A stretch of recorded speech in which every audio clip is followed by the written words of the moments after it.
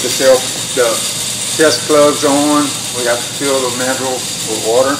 We hydro test.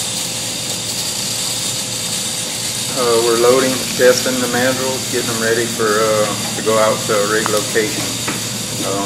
Typically we short the pressures for a minute, make sure we don't have any leaks, and we pressure test generally to 5,000 pounds.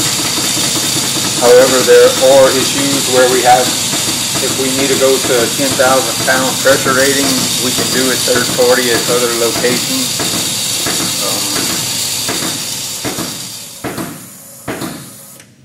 Once we get the pressure to 5,000 pounds, we'll let it sit for a minute to make sure we don't have any leaks develop.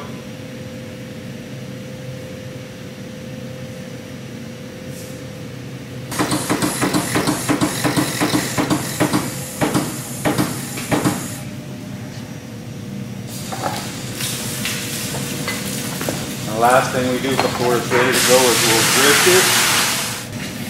We'll use a full 7-foot drift to go all the way through the top and the bottom of the mandrel. And we'll record all the serial numbers off of the mandrel and also post that on our shop order for traceability purposes.